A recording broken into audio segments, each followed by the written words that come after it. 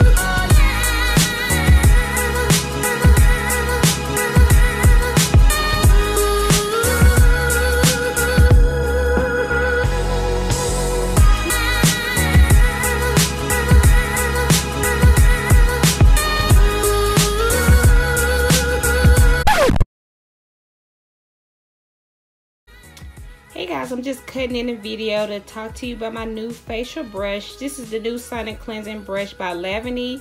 I hope I'm saying that right, but if not, please correct me in the comments below. But this is how the brush looks. This is how the front of the brush look, and then this is how the back look and the side. In the package, it came with the facial brush and also came with the extra brush head, a little package that you could put this in to travel with, and also the user manual, which looks like this. As you can see, it could come with 2 brush heads. This one here is for the normal skin, and then this one here is for sensitive skin, so you can kind of see the difference in the brushes. And let me just give you guys a quick demo of the brush. So this is how it looks again, and this is the on and on switch, and this is the speed and also the different levels that you can take your brush. So when it's on, this is how it looks like.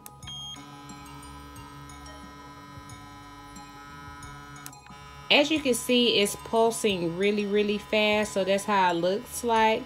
And also with the on switch, that has a light to let you know it's on, and also a light at the bottom to let you know the level. Also, let me just give you a demo of the different levels that it can go. So let me cut it on. So that's the first, the second, the third, which is really light, and then the fourth, it makes a kind of almost not spinning, but more at like a half type spin, more pulsing type.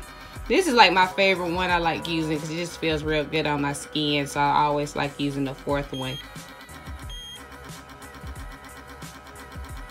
As you can hear from the beep, it lets you know when it's time to switch over to a different side of your face.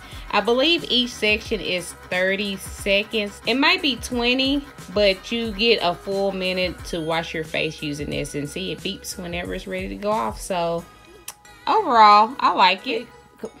And guys, I just want to give you a quick comparison with the Lavany facial brush with the Claret Sonic.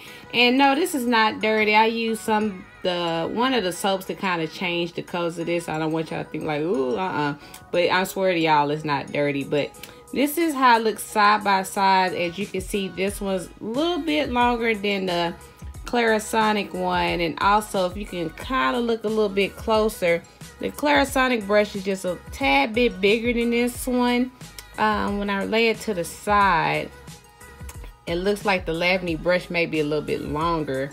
So give or take, I guess it just depends on your needs and how you like the brush. That's just a kind of quick comparison.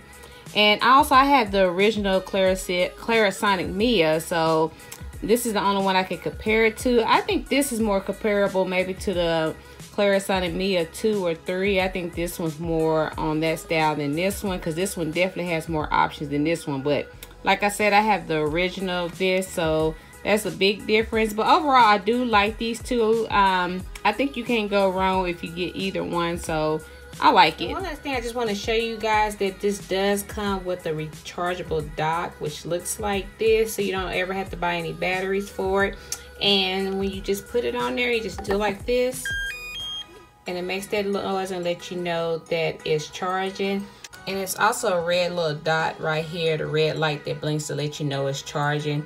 Whenever this is done, it just stays red, so it'll let you know it's good to go. And it doesn't take a long time to charge, because usually I put it on the night before whenever it does go dead, and then the next morning it's ready to go.